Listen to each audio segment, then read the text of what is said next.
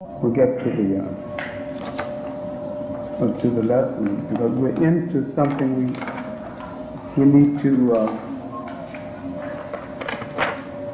go deeper into, because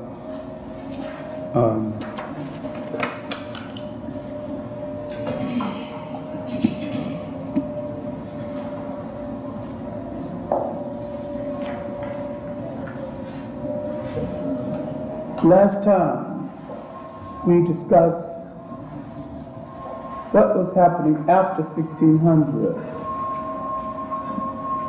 Now the prize, the economic prize of the Europeans, the Caribbean islands,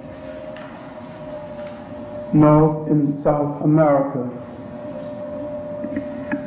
is beginning to yield enough economic gains to start competition among the European powers for space in the New World. Remember, all of the North American continent is not the United States.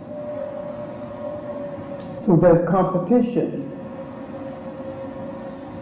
among European powers, not only for space on the North American continent, there's competition among some European powers for space in what is now the United States.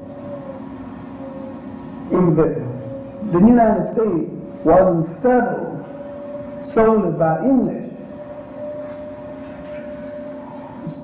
Spanish settlement in Florida, they were pushed out. Then the French settlement that we talk about the consequences of later on.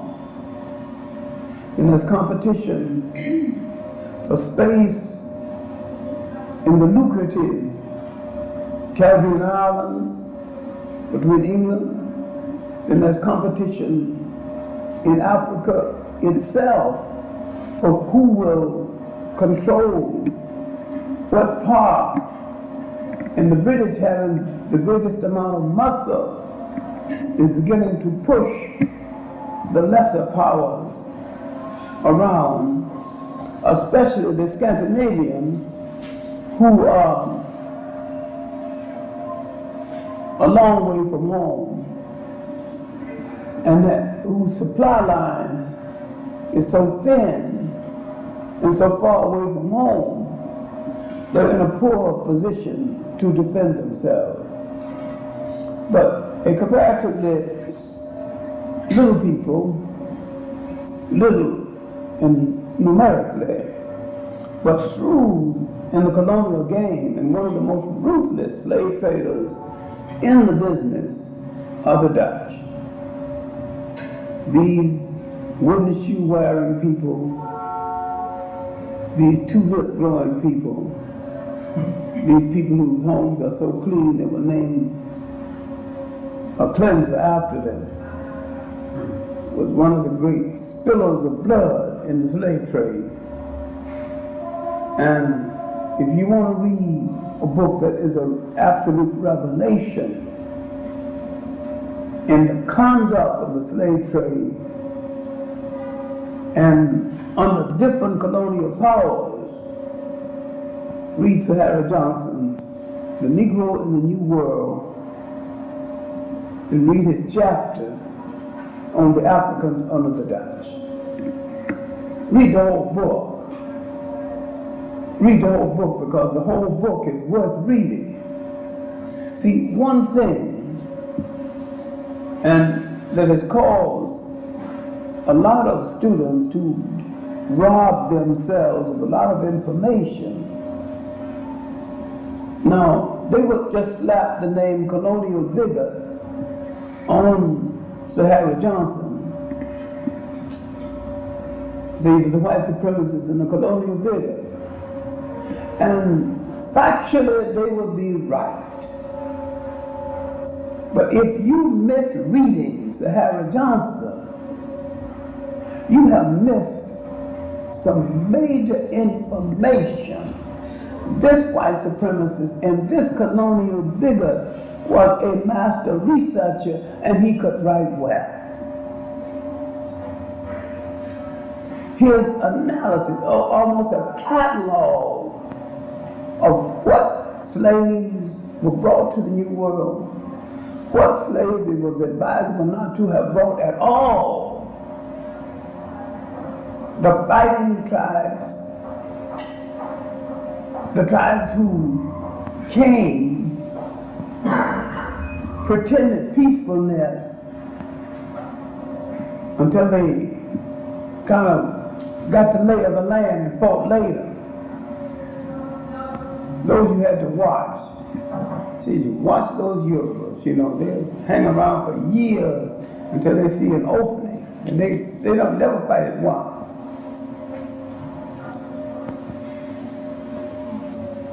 But that being the can from Ghana, sometimes he hit you right away. But the Yorubas would pretend meekness until he catch you off guard.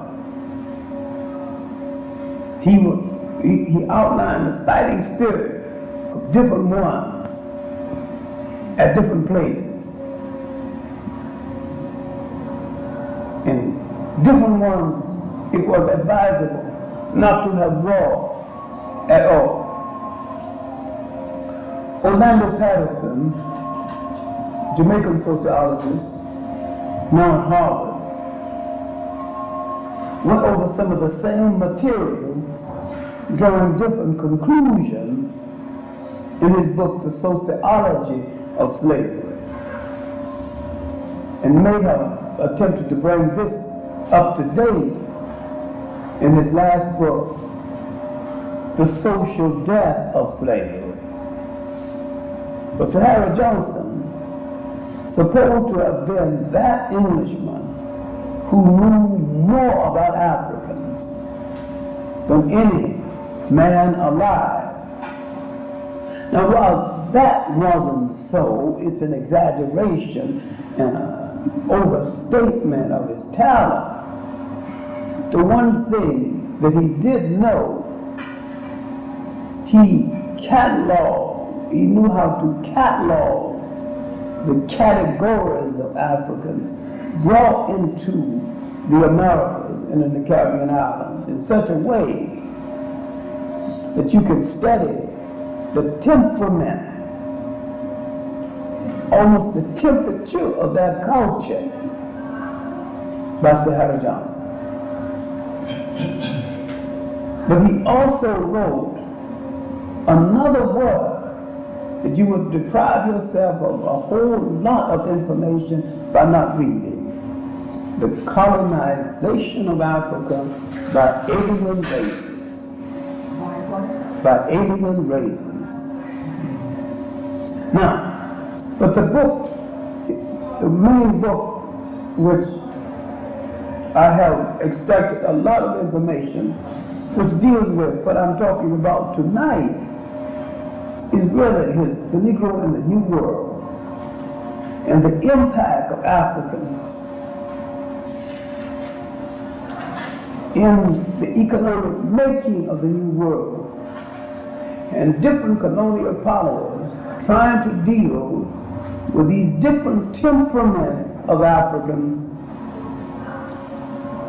in these different plantation systems, and the plantation system as a separate cultural way of life, a non-cultural way of life, but as a separate way of life that Gilberto Freire, the Brazilian historian, has said, called a separate civilization. In his work, masterpieces except for his concept of the Nile slave trade. See, if you can live through his concept of the Nile slave trade and read the masters and the slaves and the shanties and the mentions and other works about Gilberto Freire, but if you can live through that, the fact that there was no such thing as a Nile slave trade, he assumes that there was. He assumes that the mulatto woman in Brazil got as close to heaven as women got on earth, because many times the mulatto woman in Brazil, after the arrival of the white woman, were treated even better. That means he don't know what better consists of. She was the prize as the concubine and the mistress, but nobody married her. All the rich planters had one. It was the style of the day to have one, and to have one in a house with, sometimes with servants. She had a carriage, but she had no legal status. She couldn't make any demands on anyone. And if her master died, she couldn't demand any portion of his property.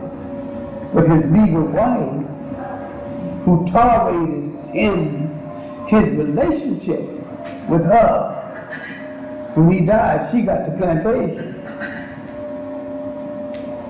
But the mistress got nothing except what he had given her in his lifetime. But Gilberto Freire is of the opinion that this woman rose higher in the societies of Brazil and might well have been the maker of Brazilian society and the epitome of Brazilian society. Because many times these planters would come to the ball and introduce their mistresses before they introduced their wives. They did the same thing in New Orleans. Even had balls, Creole and octoroon balls, where they would dress and parade their concubine mistresses, mixed breeds, even sent to Paris with special dress for them. There was a whole octoroon society. This is the origin of the Louisiana Creole. A subject not worth a great deal here and now, but it was a separate society, so separate from blacks that it was a long time, even up to the present, men wouldn't go to school with blacks and couldn't go to school with whites, which presented an educational dilemma for the school system. Now, what we are dealing with now, not only the competition between these colonial powers, we're dealing with the making of the new world structurally, the remaking of a people psychologically and physically.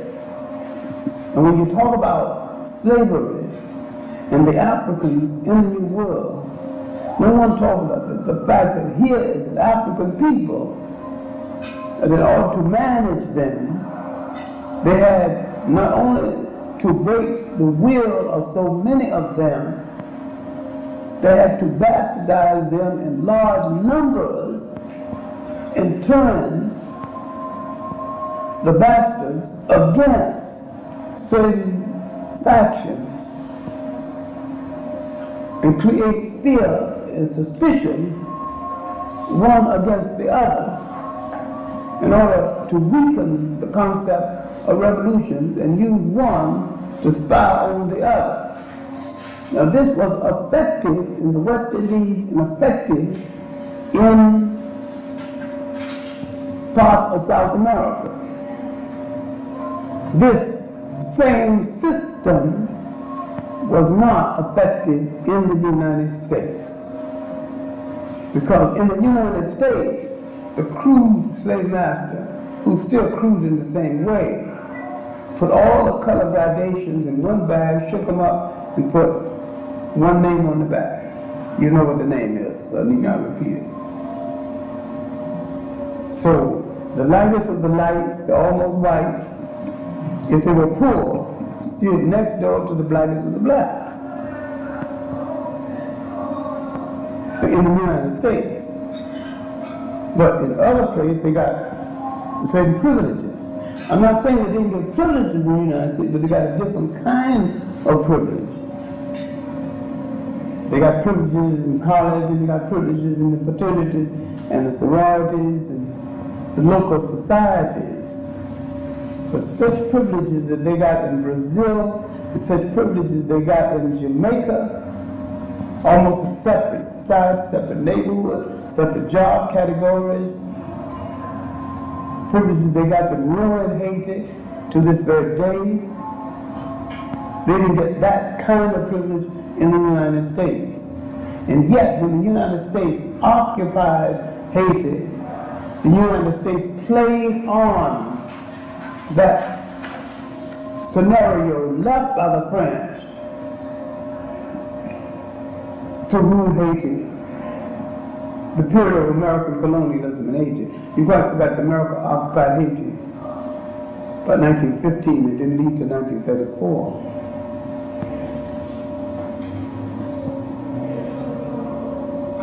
And that America ruled the country for putting these gradations of color one against the other, far more ruthlessly than they've ever done here in the United States.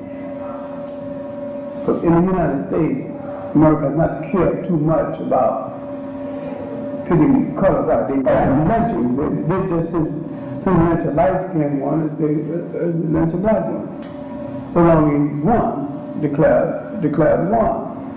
Now, we're talking about the making and the remaking of the people, but the main thing we're talking about is economic competition between European powers for space that will yield them the profit to rebuild and strengthen the economy of Europe and lay the foundation for the modern world. And that the plantation system could not have been built in Europe because Europe hasn't got the land. And if Europe had the labor could not have been used quite that way. Because the labor used in the feudal system of Europe was not as productive as the labor used in the plantation system of the New World. And the Europeans did try to enslave Europeans and did bring Europeans to the New World in large numbers and worked them without any appreciable success. But in the United States, they had more success with a variation of work because of a variation of climate. Now I'm coming to 1619 because we're dealing with the 1600s in the aftermath. Because 1619, when Africans arrived in the United States, or were brought to the United States, they found that the larger number of indentured servants were white, and some were Indian. And the whites were mostly Irish, some Central European, but mostly Irish.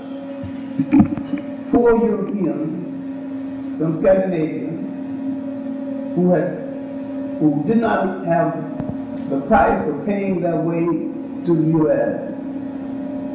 and who got on boats and who, for the price of passage, the captain had the option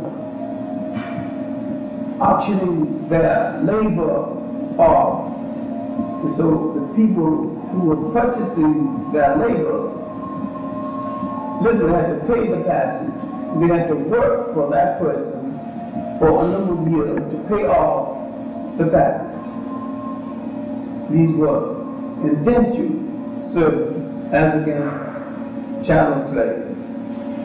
And that when they arrived and the Africans began to commingle with them, and there was no objection to relationships one to the other, which tells us something which a whole lot of bigots in this country would like to forget. That the whole concept of prejudice and separation based on color had a hard time getting started in this country, because it didn't make sense to people of the same class in the same predicament who had the same enemy and the same oppressor.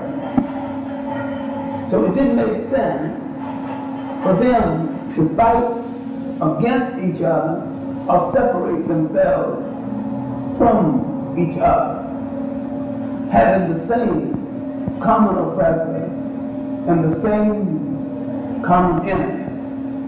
Now, in the West Indies, a similar thing happened. Then in Barbados, that some descendants of the poor Irish, called Johnny Redlegs, still in Barbados. And why they didn't make much out of themselves, I'll never know. But if you ever saw a group of white people that you wanted to kind of sympathize with, well, I don't know why they didn't. You wonder why they didn't put themselves up by their bootstraps and who stole their boots. Probably didn't have any boots. But the Johnny Redlegs in Barbados is about the most pathetic. You ever seen it all your life? You feel like making a contribution to his cause. And a few times the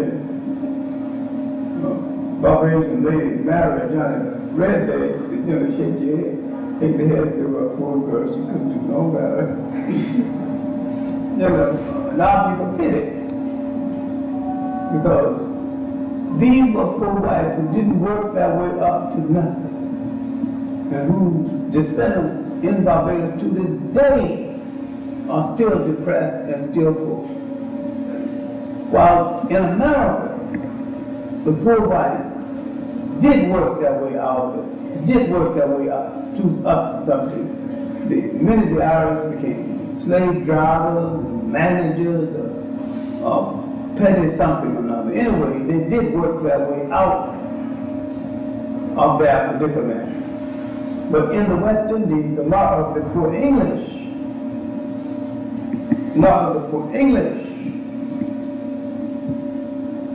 overused their privilege, drank too much, gambled too much,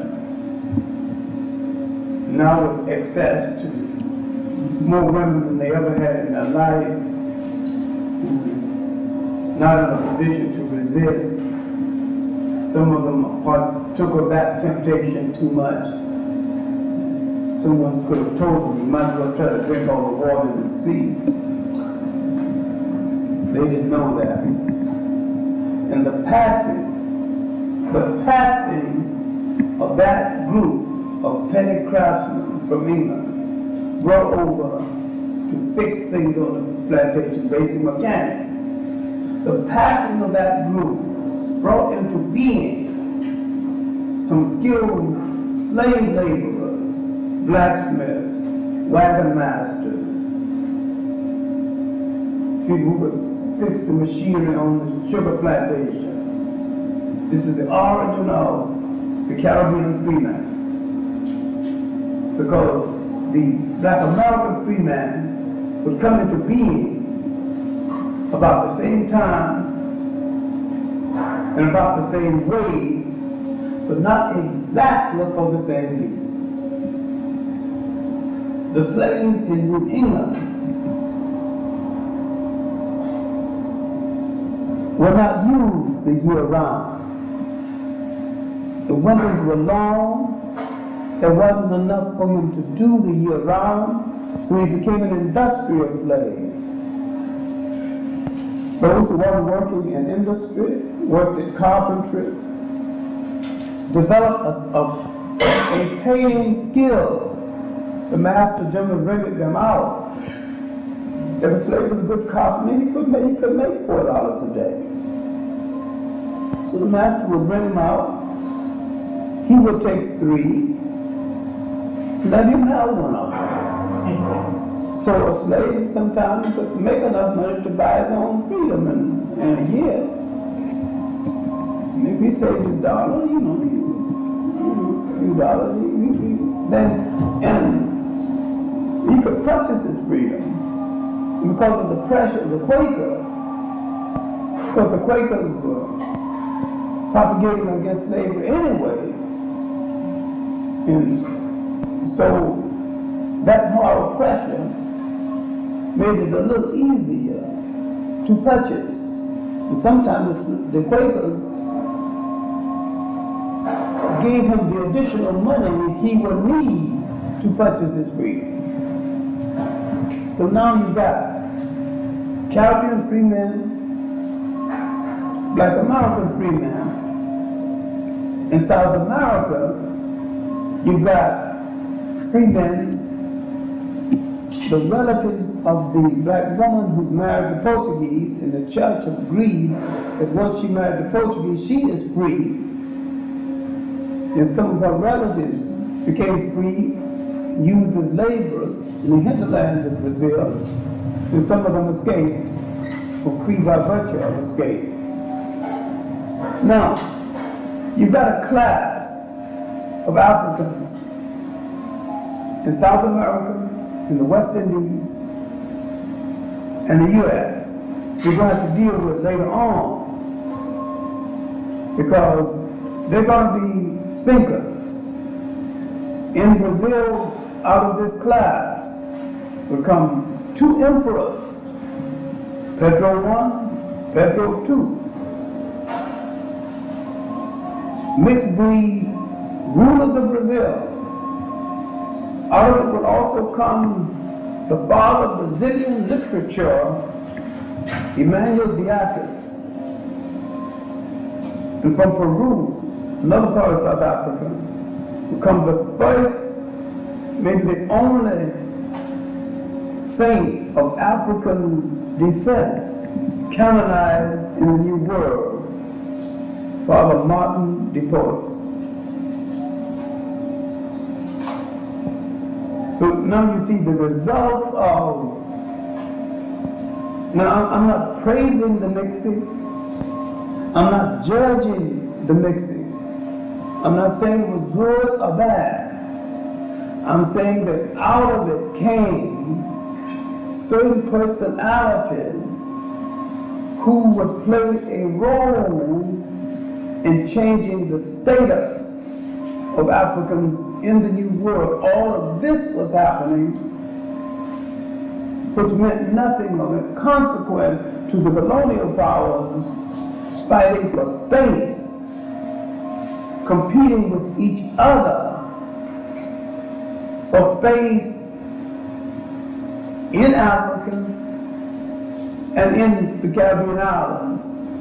The greatest producer of net economic gain other than Africa. Africa's production of net economic gain would be the slave itself. The Caribbean's producer of net economic gain will be the products from the plantation system that is now beginning to feed Europe and begin to profit. You'll begin to profit from it. Now, sugar is beginning to be a marketable product. The leather from the cows, etc. The mahogany, Jamaica once had a large mahogany forest. It's been mutilated to the point now where Jamaica has a law against cutting mahogany. And the law will stay intact for 20 years to give the trees a chance to grow back. But Brazil still have a large mahogany forest. Won't have it long because the Americans are there now cutting like fools, not planting nothing. Haiti once had a large mahogany forest with a diversity of wood that Europeans needed furniture. And the British brought over a lot of furniture from England, and the termites in the New World just ate that furniture for dessert. The wood was so soft, they just smacked their lips on that. And so the Africans had to take local wood and reproduce that furniture, because the termites just having a holiday eating up that soft wood. And if you go to Jamaica today, you will see some of the furniture. They made replicas of the British furniture that came over. Now I've gone to a home in Jamaica. Someone pointed to a bed and said, my great-grandfather was born on that bed, my father was born on that bed, I was born on that bed. And you could put a truck on the bed, it was so strong. Good mahogany. Mahogany leg, mahogany siding, mahogany everything. But Jamaica had plenty good mahogany at the time. This was before they cut it down so fast until today you can't even cut mahogany at all in Jamaica. We're talking about African craftsmen now working and reproducing, producing replicas of British furniture. We're not talking about raw labor. We're talking about skilled craftsmen. And many of these Africans were skilled craftsmen and woodworkers before they were captured as slaves. A fact that too many people overlook. They think you brought some raw people grunting words nobody could understand. To the New World came a whole lot of skillful people, including iron workers, who revolutionized the iron works. A lot of beautiful iron work in New Orleans, most like grill work, fences, and the fine iron work from the porches in New Orleans. A lot of it's being taken down, some of it being preserved for museums. Now all of this is happening outside of Africa. So within Africa itself, there is resistance and the continuation of slavery. Africa is still being drained of slaves. The Portuguese having fought in Zinga, and in Zinga having fought and lost, they've taken over Angola. Remember now, you got two Portuguese slave trades. One takes care of Lisbon, regular Portuguese. The other slave trade is taking care of the needs of Brazil, where you have a group of Portuguese who pulled away from the mother country and who needs slaves for the Brazilian market as against the general Portuguese market. Now the Portuguese, who's taking slaves from the East Coast in partnership with the Arabs, they are selling and reselling. They are dumping some of their slaves into the British market, a lot to the Arab markets going to the East. Now, if you understand the early Arab slave trade,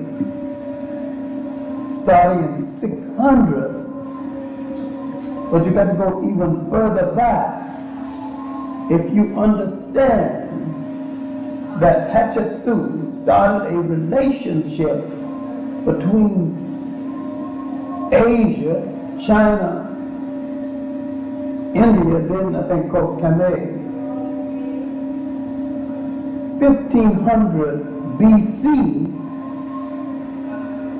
and this is all documented with information on the items that the Chinese took out of Africa and information on what the Africans bought from the Chinese. And that is a little book on the last phase of this trade called The Papyrus of the Aegean Sea, written by a Greek gazetteer. And this tells you what is for sale all down the coast of East Africa and the Red Sea ports of the Chinese all along this coast. Now when you go to a book like Anacalypsis and read about African-looking, dark-skinned emperors on the throne of China, now it will make a little sense. Now how they got there, I don't know. Began to be taken to China and India during that period.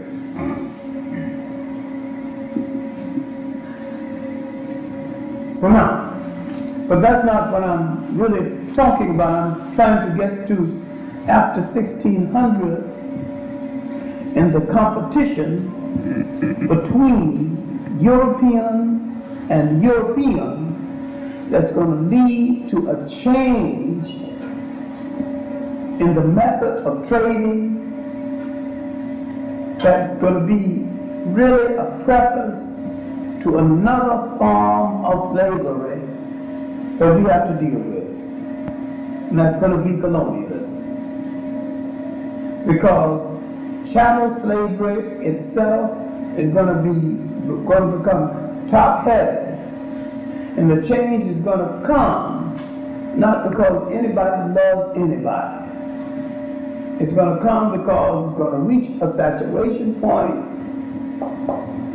It's going to reach a point where everybody's going to have one who wanted one, could afford one. And then the British will start the campaign to get rid of the traffic at sea. Then the British abolitionists, Wilberforce, Granville Sharp, will get quick reputation fighting to end the slave trade. The people will think they're humanitarians, and they're not, because neither one of them fought against child labor in England. Neither one of them fought against the abuse of women in England. Neither one of them fought against the fact that women in England picked up off the street and literally brought to America to be auctioned off to the men in America who, because there was an oversupply of men and a shortage of women. And in the westward movement, mostly men, when there was an extreme shortage of women, there was brought the early trains moving to the west, when it was just brought for that purpose, to be the wives or the mates of those men at the end of the train drive, and at the end of the trails, the cattle drive trails. And literally auction off, just like you auction off how much am I bid. Once the story of the United States is told, once the story of servitude is told,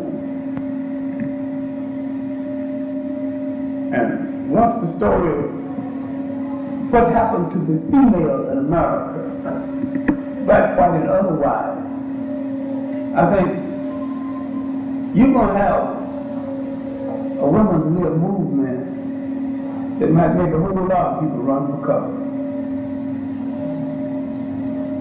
Because her deal has been rather sad. But be that as it may, what we're trying to get to is that competition between these slaveholders, and we look at slavery as a labor system, is now making them reconsider the structure of the system. And the rebellions are costing so much that to a great extent it is not worth it.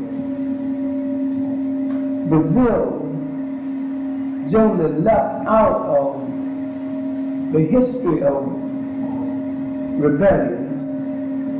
Brazil, more than Haiti, gave the greatest example of African self-assertion and state building in the New World,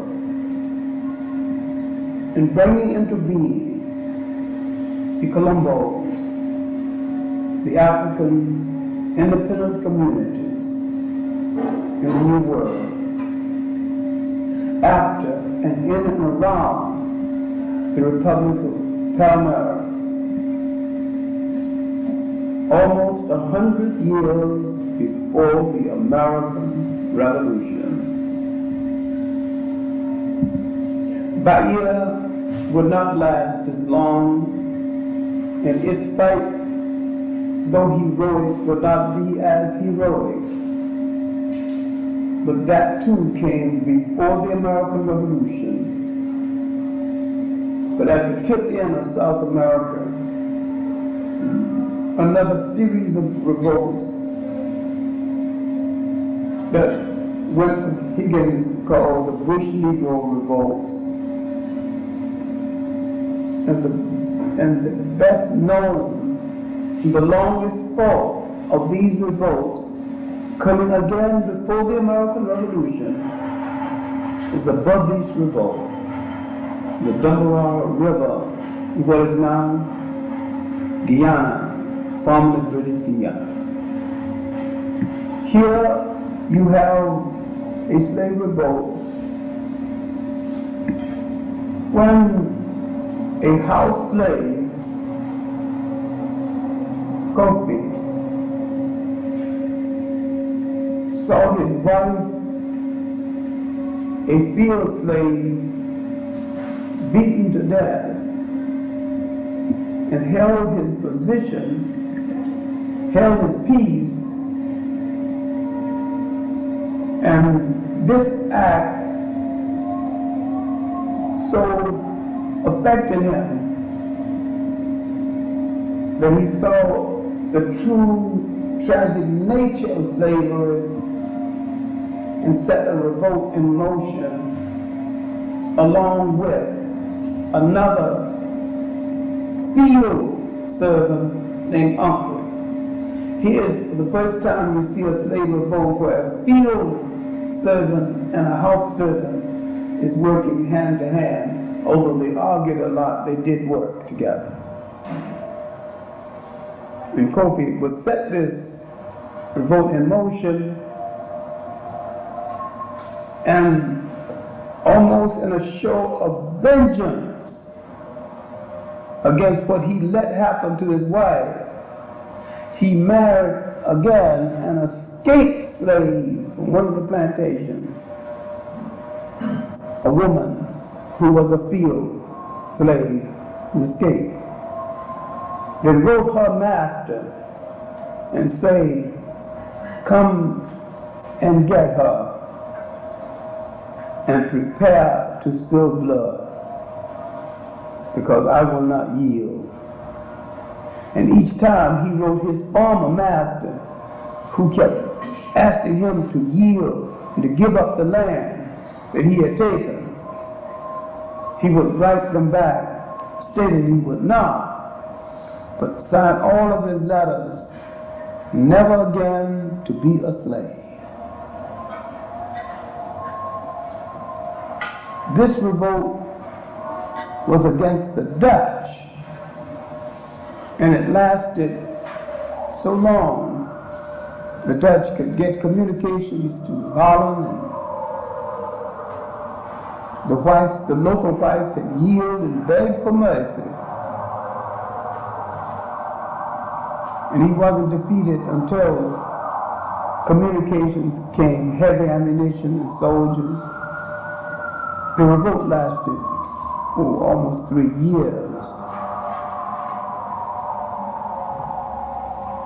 Finally defeat, but when you think of the time of this revolt and the success that he had,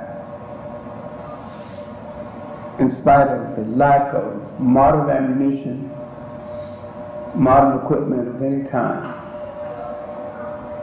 and that people would write the history of revolution and would leave this aspect completely out of history. Now, while this revolt at the tip end of South America, the revolt in Suriname, known as the Bush Negro Revolt, and the revolt in Guyana, or the Barbese Revolt, would be the best known. We're not the only ones in South America. Revolts in Venezuela, other parts of South America. In fact, there's a whole book on the Venezuelan abolitionist movement. Then there's excellent research on the Brazilian abolitionist movement. But if you think that even this plastic, this cosmetic change, and I maintain now that what you call emancipation was a cosmetic change in the slave system before converting it into colonialism. But if you think even this cosmetic change came about out of the goodness of anyone's heart, then you're misreading history. That change came about because African men and African women stood up and opposed that system for over 100 years physically, and in some cases destroyed it and threatened the entire plantation system, which was the very economy of Europe. Outside of Europe, they had built an economy feeding and contributing to the recovery of Europe. All of this was threatened by the self-assertion of these Africans. And they had to make a move. And they went through the motions of liberation with a fakery called emancipation. But they would convert this into another form of slavery called colonialism that was more manageable.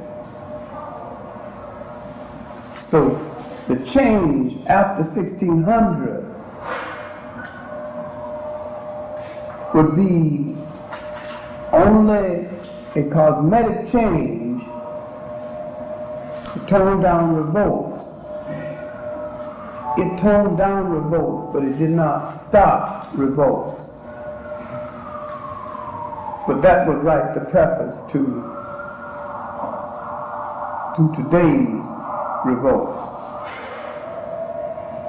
These and the larger and the more meaningful and more political revolts that would come in the 19th century. But there's some more work to be done in explaining the 18th century and the personalities, black, white, and otherwise, that led up and that participated in the 18th century, because the 18th century was the century of monumental black abolitionists, some true white abolitionists, and when a reading and writing class had emerged in the West Indies, in the United States, and in Africa itself, are now a little freer and are now making more demands that mothers and them in that position is also a part of Western social thought. All of these things now will come together in the 18th, which will lead to the 19th, which are advocates of the fighting century for African people all over the world. And I have often called the greatest century of African people outside of Africa, the century that we have to live again in order to understand the 20th and make the 21st. Because until we understand that 19th, we will not understand that in the 20th century, we actually slowed down. And we're going to make the 21st. We're going to really have to go back and study the men and the women of the 19th. And over the last week, I have been focusing on studying how you want to look at them, how you want to take them, what time, and whether you understand the environment and the condition that shaped each one and made each one the way he was, given the circumstances and the time that their life unfolded. And remember, Du Bois lived almost a century himself, and he straddled so many ages, and he rode the tide of those ages. He rode it exceptionally well, making changes with it, like a man riding a tiger, keeping his original strength and reaching out for the wisdom of age all at the same time. He was the intellectual master. And we have to go back to that well that drank the pure water of intelligence and understand that. But don't ever put one over the other. Don't ever prefer one to the other. But take each one based on his individual contribution. And remember that each one of those men was saying the same thing, but using different words based on how environment and condition shape them to do and say what they did. But we will get to the 19th, because maybe the greatest thing the 19th did was to be the antecedents of those men in the 20th century. Everything relates to everything, and all history is connected one way or the other. That's going a little too far ahead, because we just finished the 16th, going into the 17th, because the 17th century and the 18th century might have been the most tragic and difficult century for the slave trade and the slaves, because out of it would produce a caliber of research that will make the slave traders reassess and reconsider their position. And this reconsideration would lead to the fakery called emancipation. And this fakery in turn will lead to another managerial system, which they call colonialism. And we haven't finished with colonialism to this day. That the European is always searching for a managerial system that will make it possible for him to extract labor, goods and services from a large number of people to keep grist constantly feeding into his mills at a reasonable or at a very cheap cost. When he has to pay reasonable prices for all of this, he will have to readjust his economic system altogether. And this he don't intend to do. So now if I keep on talking, you will understand the stubbornness to yield South Africa. Maybe the people of Bolivia want to know why Western dominance of the tin mines. The Mexico might bring up the question of the oil again. And this is going to lead to an international question once South Africa goes, because the best developed method of extracting and using the mineral wealth of Africa has been developed in South Africa. And most of these methods goes into Western industry. And without them, Western industry would have to change its whole method. And if they ever have to pay for it, pay top price for it, other than to get it from the cheap price that they're now getting it, they will have to make a drastic economic change. So Western nations in general, left or right, do not really want South Africa to fall. This might surprise you. This might also include socialist nations.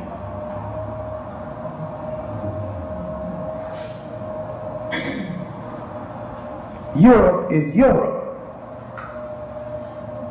And do not think racism stops at the door of communism and socialism. Unless you've got illusions. Racism is racism.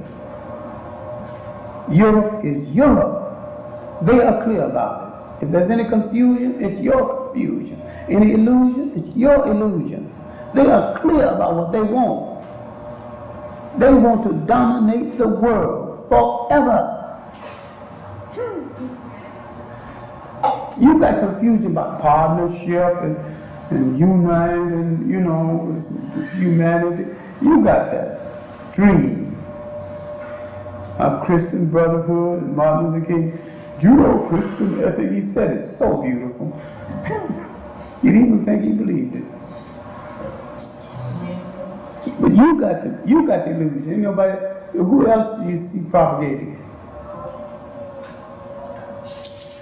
Anybody other than King propagating it? Jesse Jackson. Well, no, I mean, other than us in company.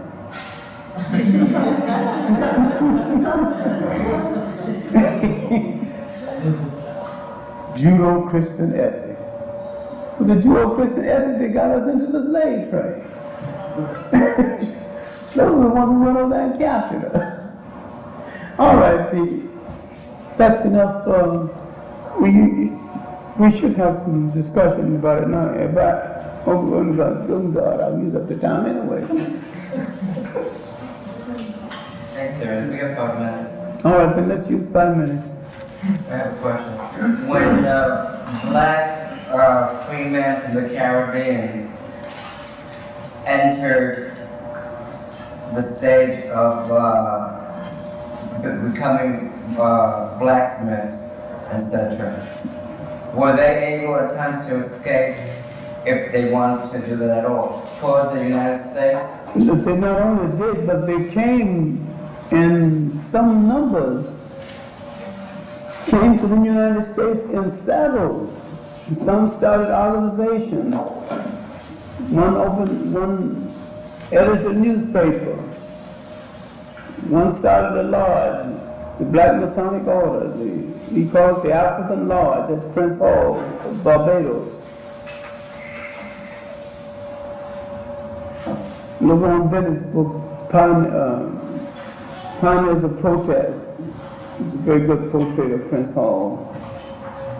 There's a new book on it by Charles Wesley, but it's hard to get, and some of my academic friends visit my house, and I don't know what kind of pockets they got, but the book left with one of them. I told Charles Wesley's wife, who just happened, Dr. Porter, who happened to be a very good friend of mine, just got me a second copy. I just hid that one. So when they come, that one is under something. But there is a good book on there's Peter Ogden from Antigua who started the Odd Fellows. I mean, a lot of them came to the U.S. The Caribbean miners had some of his finest flowering away from home and in the United States. One of the great unsung heroes of the Caribbean, that most Caribbeans don't even know about, is Hubert Harrison. Barely finished high school. So brilliant, he taught at Columbia University and Henry George School. And Columbia University didn't want to admit that an unlettered street speaker from Harlem was teaching, so they put him down as handyman and paid him as a handyman. But he was teaching at Columbia, economics and all kinds of subjects. He paid as a handyman. Wrote several books called one, When Africa Awakens, worth reading right now. It's far ahead of his thinking, it's far ahead of some of the people right now. He died about 1927. Hubert Harrison, he is the man that really introduced Marcus Garvey to his first large audience. Dr. Clarke, you spoke last week, you started to lay out the approaches of the freedom of the 19th century. You should study with Washington, Du Bois, and Garvey. You talked about one of them, but could you talk about the other two? You spoke briefly on Washington. This approach to the No, I mean, see, Washington, Washington's concept was to feed yourself, house yourself, and clothe yourself, and sustain yourself. And Du Bois' concept was to protect yourself politically, and that an education is supposed to make you aspire to be anything from a good street sweeper to the president. And Garvey's concept was the reclamation of Africa, and the unification of African people, and the redemption of Africa throughout the whole world. And all of them thought of nation management and preparation for nation management. They were all dreamers along different lines, and they were all saying the same thing, only Garvey put it in more graphic words at the end of a large number of his speeches. Up, up, you mighty race, you can accomplish what you will. He was a great one at building confidence. And he understood something which so many people do not understand to this day, that to oppress a people, you must first destroy their self-confidence and historical memory. When they forget what they have been, they're confused about what they are, and they're not too clear about what they still have to be. Then you don't have to build any prisons for them, really, because you got them in one, psychologically. More binding than any walls can possibly hold them. Isn't that the concept of, isn't that the theory behind colonialism? That is the theory of colonialism. Yeah. Not only behind the colonialism, it is the theory of colonialism. Make you think you're nothing but a nothing. The first thing to make you laugh at they laugh at your gods. The next achievement is to make you laugh at your gods. Then you change gods, take their gods, their dress, their food taste. Then what else do they need from you? You are totally trapped. You got their gods, their image. You're sipping tea at 4. You never taste tea in your damn life, don't even like tea. Yeah, because they sip it at 4, you sip it at 4. They don't need to build any prisons after that. I've seen Africans in all that climate with tweed on. Can you imagine somebody going around in Africa with tweed and a tie? Or going to school with frock-tail coat and a wing collar, just because the English did that in England? Who needs a prison after that? You got your mind. John Dubé, a great South African, that was his relative who had the problem in Stony Brook. A lot of people quite forget that was the relative of the great John Dubé who really built the ANC originally. It's pity we don't study enough history. That was the grand-nephew of John Dubé. They didn't grant his tenure. Huh? They didn't grant his tenure. No. And he didn't do much. He just said the Zionism. Was he lying? No. I didn't think so. No.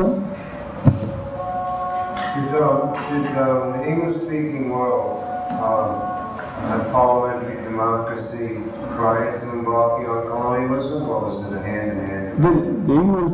Well, the parliamentary system in England and France, that evolved, that was in place prior to the big years of the slave trade, wasn't it? Well, it was concurrent. It came into being concurrent with that. I mean, having parliamentary democracy at home and behaving in a different way away from home is no contradiction for them, because the people away from home are not considered human beings anyway.